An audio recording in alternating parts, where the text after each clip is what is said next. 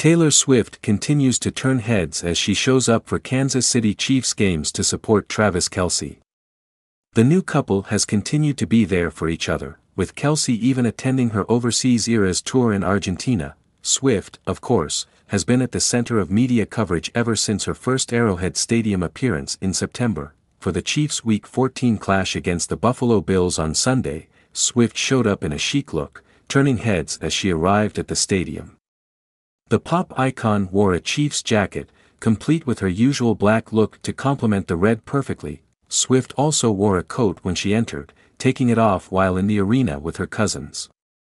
Taylor Swift has been enjoying Chiefs games at the VIP box for weeks, also often hanging out with Patrick Mahomes' wife, Brittany, and other Chiefs players' partners.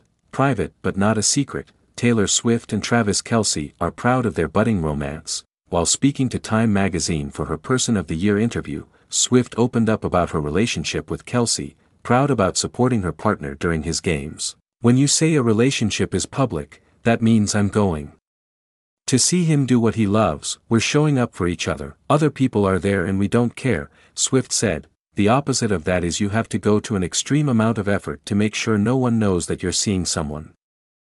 And we're just proud of each other." Swift has been true to her word, flying in for a Chiefs game whenever her schedule permits. Kelce, on his end, has flown to one Eras tour concert. With the 2023 NFL season wrapping up in February, one can expect the tight end to attend more concerts with Swift.